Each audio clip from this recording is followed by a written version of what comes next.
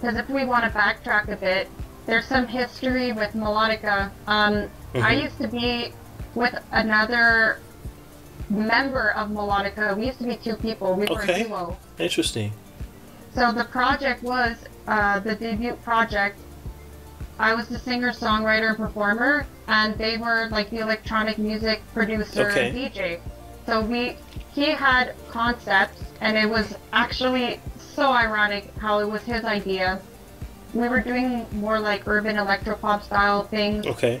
And he would send me demos, and I would like reciprocate and ask him like what to incorporate, what to add. Let's do this with the drums, let's do that with the synths and the bass.